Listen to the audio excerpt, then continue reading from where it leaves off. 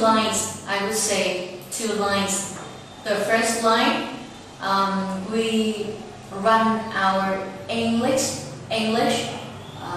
teaching program for entrepreneurs and the one who are working employees from 27 to 60 years old in Ho Chi Minh City.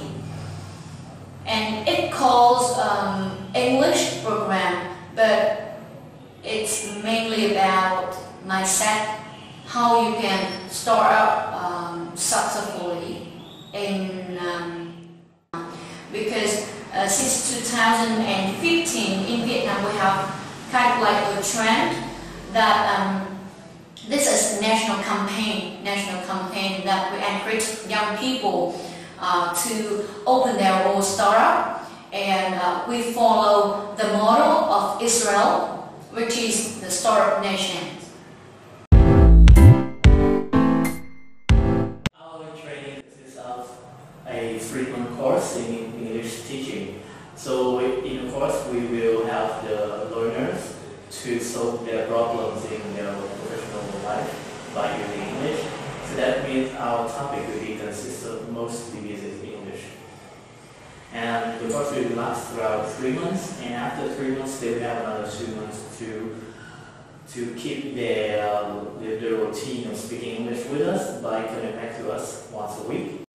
We will hold training program, we will hold English club or other outdoor activities for them to be able to speak English, because in the working life in Vietnam they don't have any chances to use the language, so that's why we have to do that, so they will not forget what they have learned.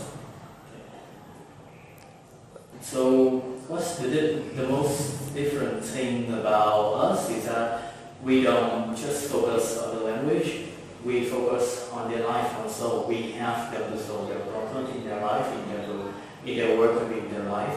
We listen to them and we follow with them after class. We don't just stop at giving them exercises and checking it. We befriend with them.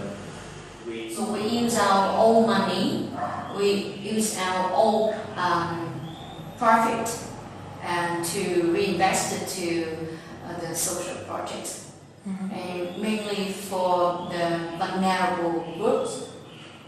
They can be disabled persons, they can be homeless, they can be orphans, or they can come from the mountainous area, from minority groups in Vietnam.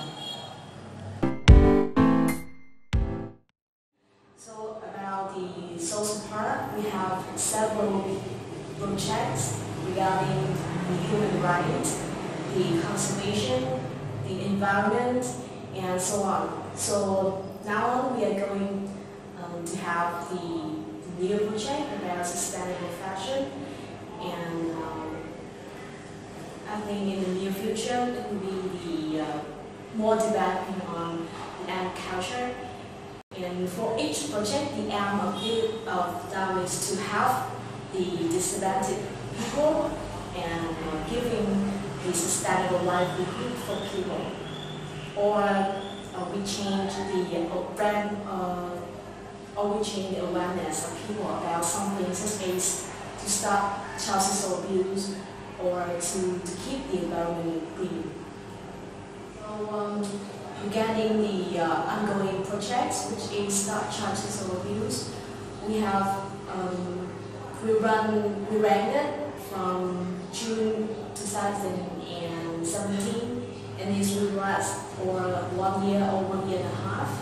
So in this project, we aim to firstly raise awareness of people, especially the teachers or the parents, to know how to raise the kids about this topic.